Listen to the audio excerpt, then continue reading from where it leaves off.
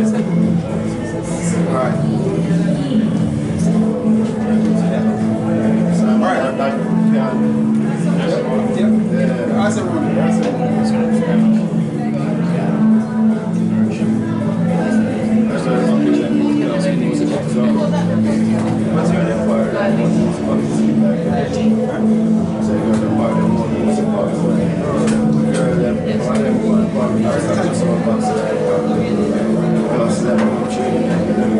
Alright, going start.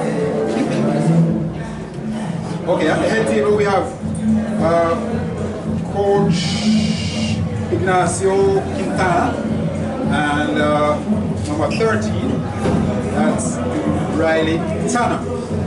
Of course, Riley speaks English, so she will help us out here. Coach, congratulations, you are now into the inaugural Gold Cup. It's a major feat, and Panama should be very proud. Yes, I think we're very proud about that because it's very difficult to play here in the Caribbean. We know that.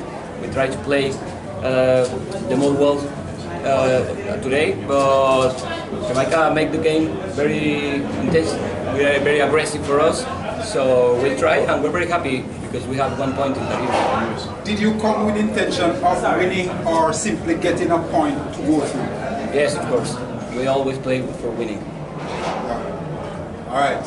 Questions from the panel? Anybody? Yeah. Coach, did the Jamaicans make the game especially difficult for you with the performance of Jamaica? Yeah, they play very well. Not just today. The last time in Panama, they make a really good game. We're very happy about that because that means that CONCACAF is very competitive zone, and we're very proud about CONCACAF if Jamaica can do two very competitive teams right now. Jamaica didn't have their first two players for this game. That must be very pleasing for you, coach, to know you didn't have to take on the best that we have to offer. And you see your way through down to the next round. How you feel about that, not having to take the first team players? Well, I think that team can be the first team too. They make a really good game today. I think they deserve the opportunity. They deserve to fight for a position in the next World Cup. And I show you for sure that the coach is very proud about it. Anybody with questions? Any questions?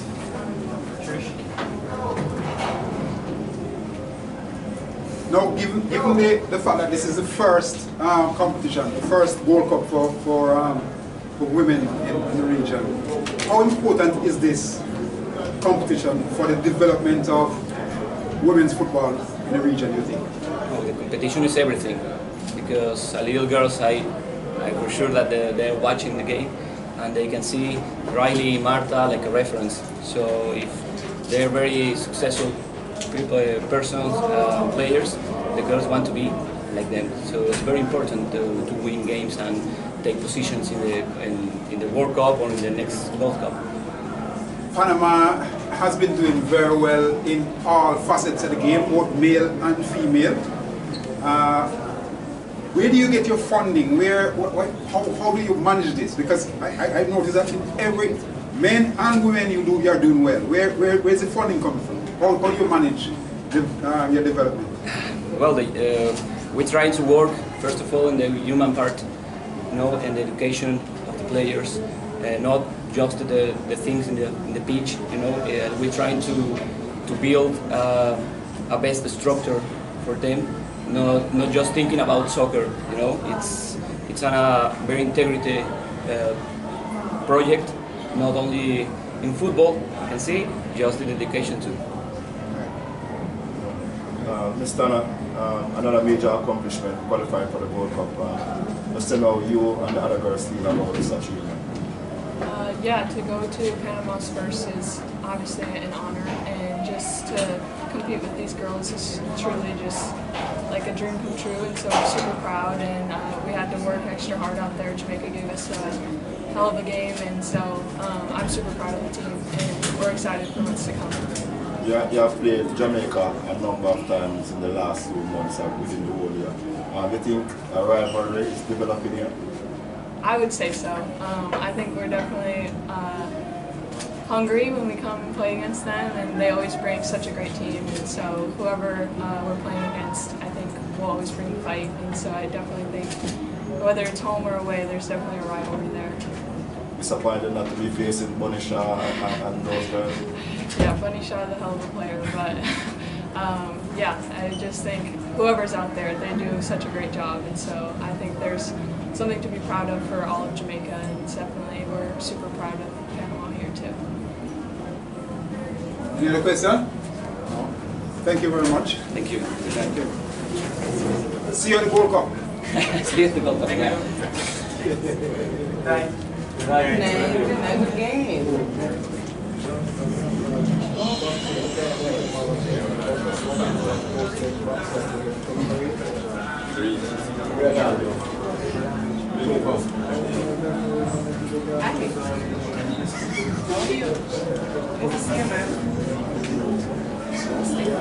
I saw my customer free juice in there. I saw my customer free juice in there.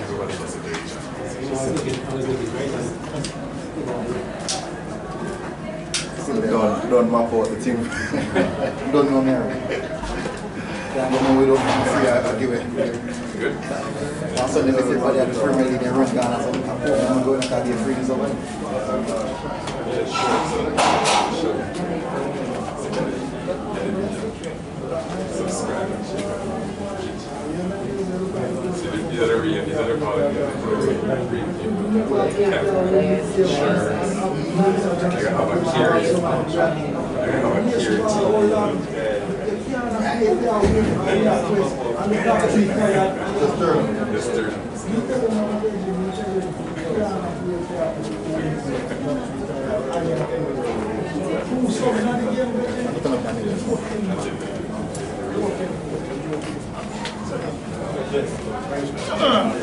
Coach.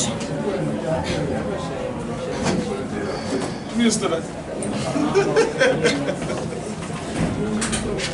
Ready? All right.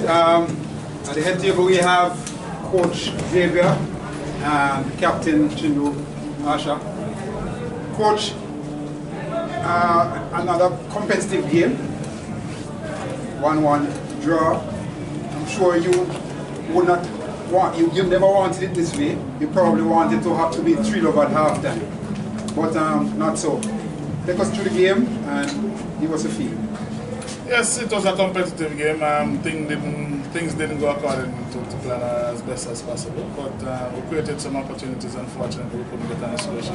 But of course, they were competitive. They had their objectives too. We have to also remember that we're playing against an opponent who has a plan, and we have to find means and ways of breaking them down, which I think a couple of times we did. They were smart in their approach as well. Of course, it's a unit that has been together, so we anticipate that there's some amount of possession and what they've done in certain areas. But that's the way it is. We just wanted to ensure that we didn't lose tonight. That was the first objective. Of course, we wanted to win, but we're still in with a shot there going into the final game. Coach, what are some of the areas you thought we lost this match? What are some of the areas? We just didn't score. We had to score goals to win. We just didn't get on the score sheet. Coach, the initial statement just now saying that the first objective was not to lose. Was it in your thought why you didn't make more changes, because it looked as if a couple of the girls were leaking? Yeah, and we also that too, but we also have to remember we are in a different dynamics than the other two teams. We have 2 games in 5 days. Each of them have just a one-half game. We have to be smart in terms of our approach and what we do. I just couldn't be just erratic and just make subs. So I know what I'm working with. I understand the dynamics. I understand the situation that we are in. We're just gonna give it all on Sunday. So you're saying it would have been easier to draw here in your own venue and try to win away? It's not about winning away. We have to assess the teams. And if you ask me, and if you watch both games, who do you think would have been a better opponent to beat? You know, certainly I fancy my chance more against the Guatemalans than they. Of course, we went out for the win. You know, unfortunately, it didn't happen. But we didn't want to be erratic and throw numbers in front and then we end up losing again. It was a close game, good opposition. Again, as I said, we just have to be smart in terms of our approach. One more, in terms of the approach, was it instinctive of the team to attack the left-hand side of the Panamanians? Because that's where I saw most of our attacks come from. Yeah, most of our attack came there because, of course, they created an overload on that same side. So, of course, we realized that the gaps were there, so we just had to exploit it. We wanted to exploit in both areas, which we did first half, exploit spaces in between the wing back and in the wide areas. And that's unfortunately, we just didn't put away the opportunities that we got. Yeah, the other one for Chile though, in terms of the other game, which is also a must-win game if you guys are to advance to the playoff, how confident are you that you can actually turn things around and get Jamaica in the playoff? Yeah, I mean, I think we are just as confident as we entered the game today.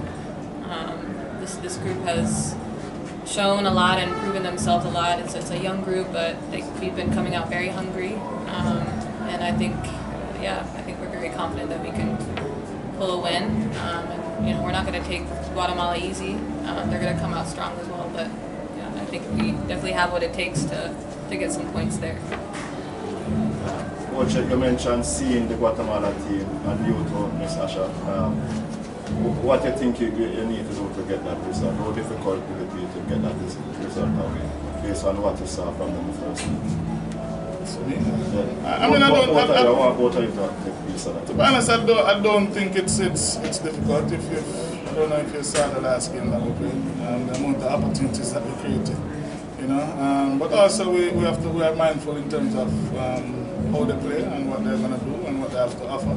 In terms of personnel, we just have to nullify their strengths and continue to exploit their weaknesses that we saw. I think we have, in terms of speed and depth, we have a better unit to attack the Guatemalans and areas that we think we need to exploit. Ms. Asha, so you are on the field with them. What's the feedback from them? I mean, I'll echo what Coach says. I agree with him, and the only thing I'll add is that, you know, we're already continuing to build on the chemistry from, you know, we've played 3 games now together, and I think we're starting to gel a bit more. So I think that'll be a really good advantage for us, and just being confident. You know, we have a lot of talent, so just keeping that showcase will be good for us. Yeah. And as a captain, we can expect you to be leading from the front and the pitch on Sunday. Of course, it's show up with my boots tied. Yeah. Just one more from me. 2 players were missing from the original squad. That was announced. Sashana and Ashanti Paul, I think her name is. What's the update on that? Injuries. So Paul is available to play once she overcomes her injury? No, I don't think she'll be available to play for this one. Okay. So summing up then, Coach, your confidence level overall going into Guatemala is high? Certainly. Any more? All right. Thank you very much. Thank you. Thanks, Coach. Thanks, Asha.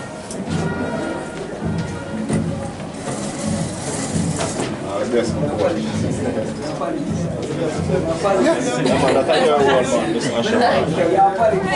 This is mine. Okay, good. Don't let it go to waste. Thank you.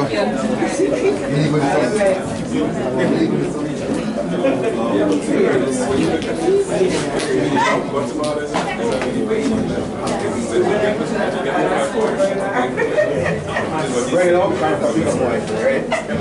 Ready now? Ready now?